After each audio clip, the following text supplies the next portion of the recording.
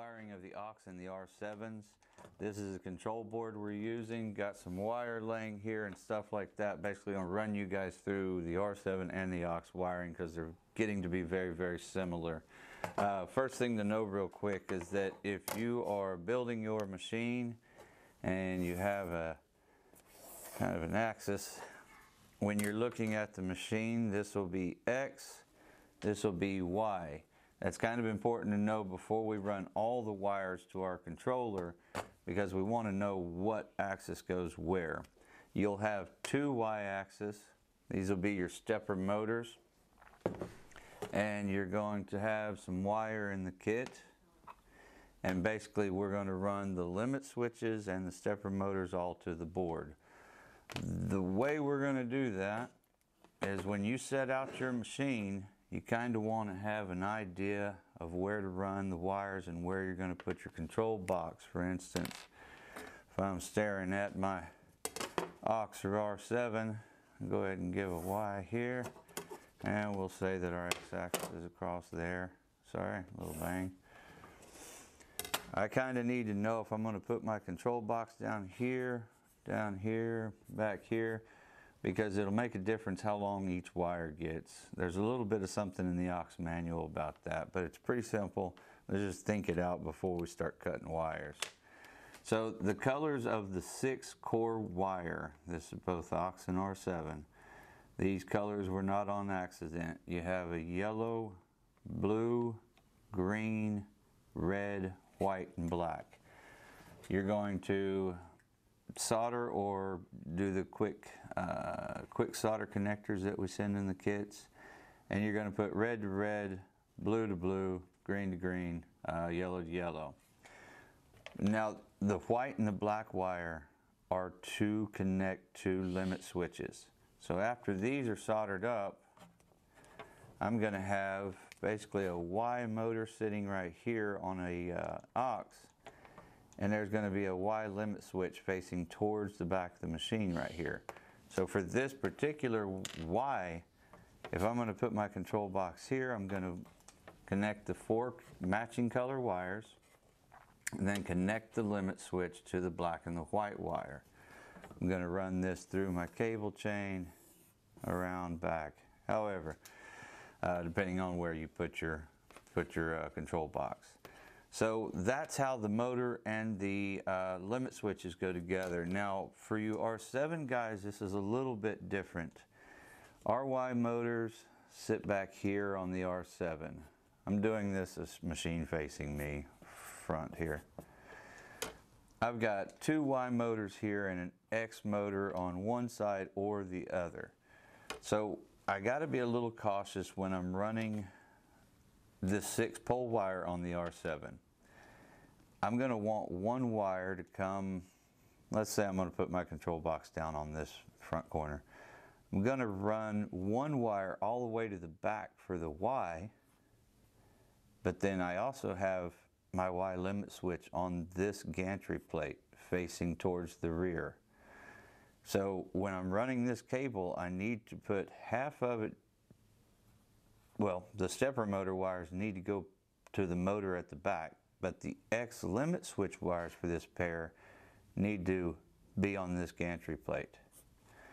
That'll make a little bit more sense as you guys are building. So in all of our kits, home will be the back right hand corner. So the back of this Y gantry plate should have a limit switch. On your X, the limit switch should be facing towards this side, and on the Z it should be on the bottom.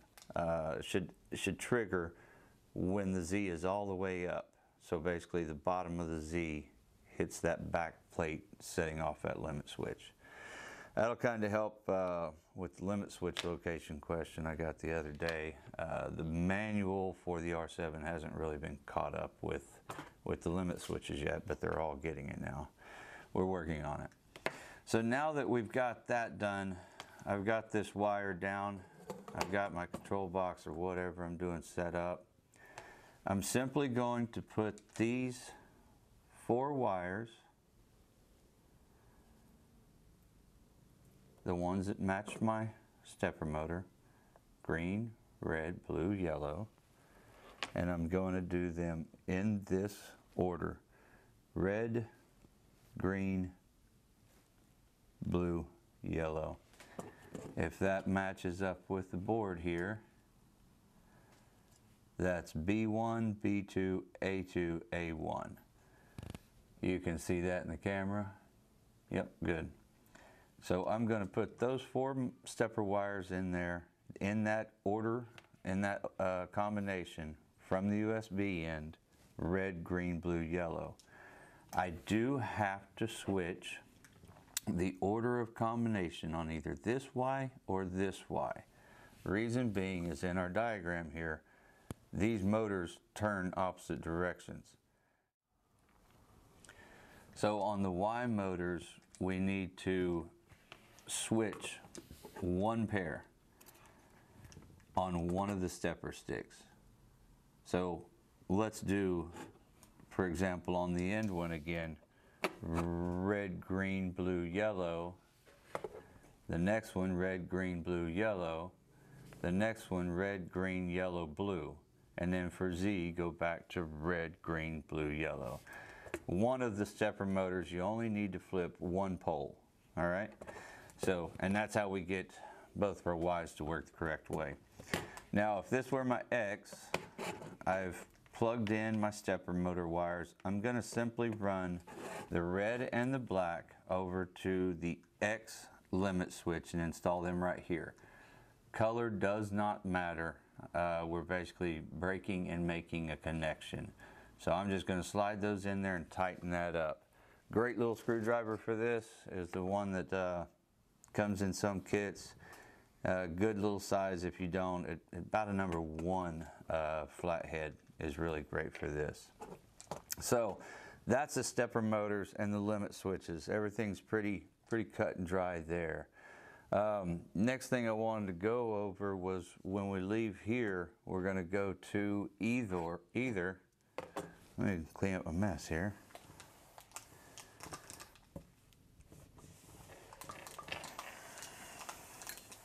Well, not amazing, but we're either going to go to a spindle speed control for the aux or a spindle speed control for the R7. This is a VFD inverter. This is a DC voltage regulator. Now what we're going to do, the wiring of both is somewhat similar. We'll do the aux first. On this green bar, down at the bottom, there is a spindle and ground. The next pair up is the PWM and ground. For the aux, we want to use the PWM and ground. Do note there is a polarity to this. There's a PWM positive and a PWM negative. We're going to come out of that into this spindle speed control. Does that focus pretty well? Yeah, it looks pretty good. Okay. That's going to basically feed directly into this connector right here, and there is a polarity mark on it. There's a positive and a negative on this. They have to be right. Once you get that plugged up, I want you to pull this jumper off and put it on the next set of pins. So it looks like that. It's closer to where the connector is versus the potentiometer. J21 is the connection. Now once we've come out of that, we've gone into this, we're going to feed the spindle speed control power. This power will come from our power supply. There's going to be a DC power supply in this kit, in both, doesn't matter what it is. That goes into here. Do watch your polarity. It's marked right here on the board. So we're going to feed 48 or 24 volts, depending on the system, into this. Then we're going to come out of this directly to our DC spindle. 2 leads on this. There's a red and black. They will connect directly to this. You're going to get to this with the 4 wire that's included in the kit. So one end of this, I'm going to make a quick note here, guys. there is 4-wire in all kits for R7 and OX guys. Trim these and keep them loose. There's more stuff coming, guys, and you will want those wires. So for the OX guys though, we're going to plug this into here. The 4-wire will run all the way through the cable chain and come back up to the motor and meet there. You'll make that soldered connection, and then your spindle speed control and your spindle wiring for the OX is complete. Again, keep those wires.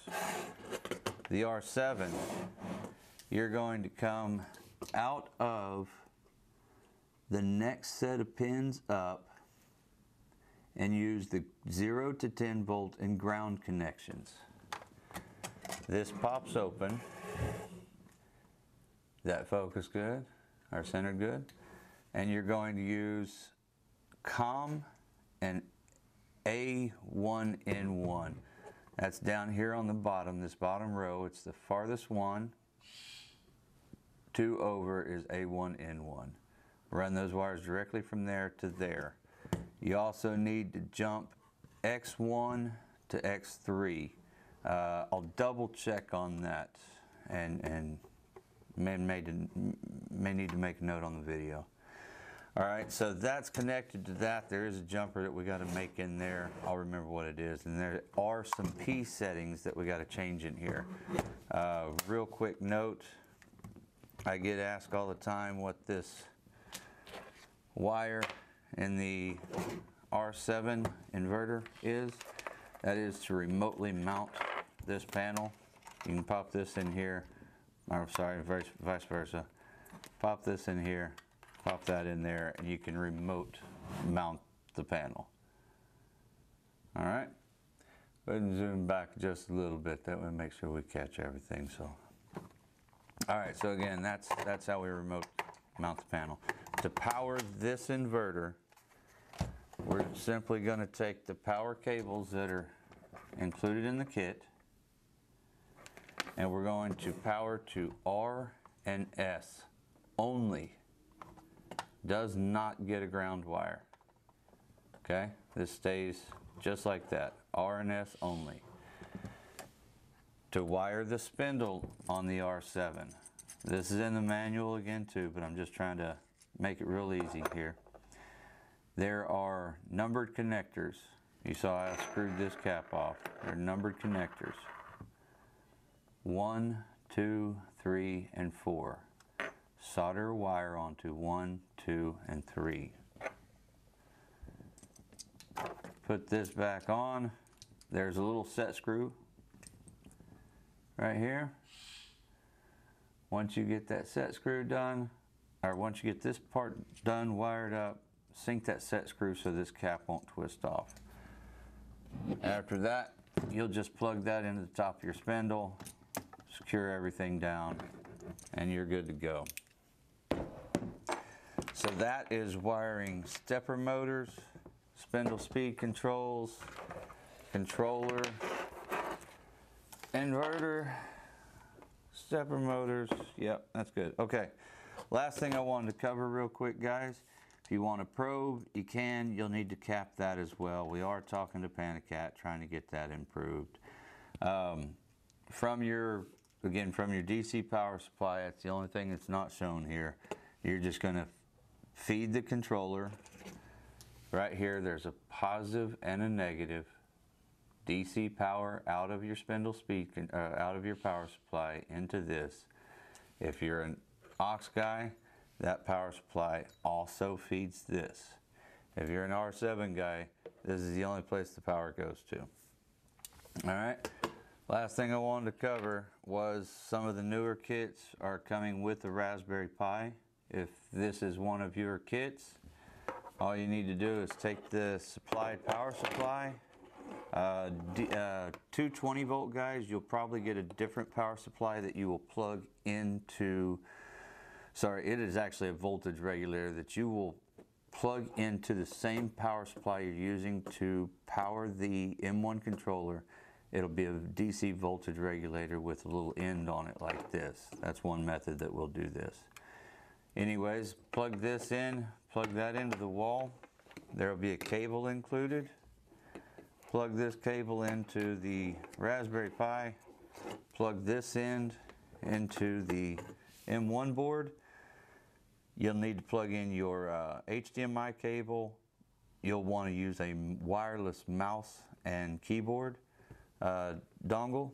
Pop those in there, power this up. The first screen that opens should be your desktop. There will be a folder called CNC. Click on that folder. It'll open up, and both for the OX guys, the R7 guys, all these M1 boards are programmed the way that you need to home the machine prior to being able to jog around. So connect the machine, open the software, connect the machines, home it. After that, guys, you're operating a CNC. Good luck.